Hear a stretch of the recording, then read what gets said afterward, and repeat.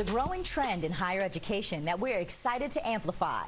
HBCUs, also known as historically black colleges and universities, because of their mission to educate black Americans, are reporting an uptick in student enrollment.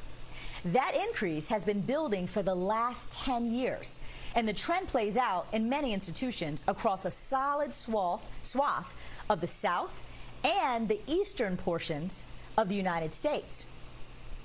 We're seeing it at Morgan State University in Maryland, as well as North Carolina A&T State University, Spelman College, and Clark Atlanta University in Georgia, and Howard University in Washington, D.C.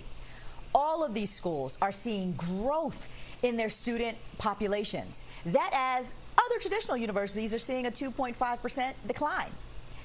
HBCUs are bringing in tens of millions of dollars from wealthy private donors and corporate giants. And both Nicole Hannah-Jones and Ta-Nehisi Coates recently decided to teach and bring millions of dollars to Howard University instead of going to a predominantly white institution.